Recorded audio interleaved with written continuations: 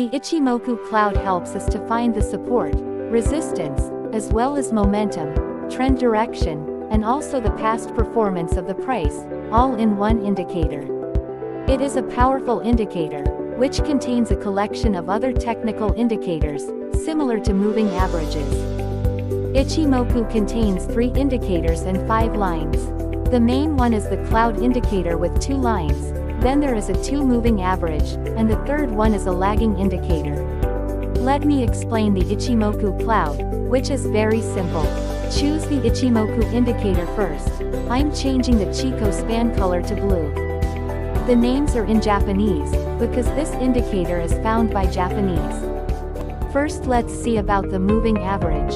It consists of 2 lines, the Tenkan Sen, and the Kijun Sen, also called as conversion line, and base line.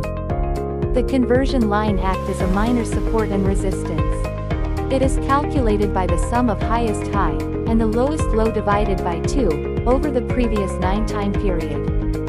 The baseline is also same, but it takes the past 26 time periods into account.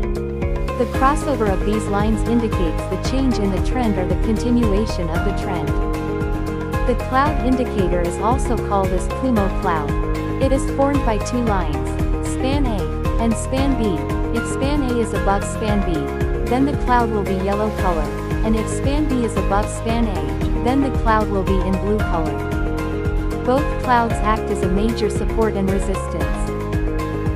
Lagging indicator is also called as Chico. It is used for the confirmation of the trend. Now let's see how to read Ichimoku indicator.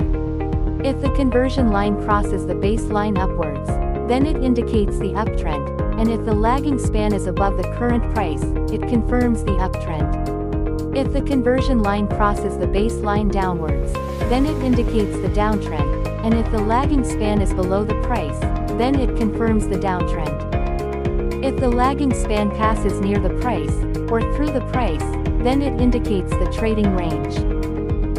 The Kumo Cloud helps us to find the dynamic support and resistance, with the help of price action. Wider the cloud, stronger the support and resistance. If the cloud is weak, support and resistance are weak. If the price is above the Kumo for longer period, then it is a strong uptrend. And if the price is below the Kumo for long period, then it is a strong downtrend. Don't try to take a trade inside the Kumo Cloud. Never.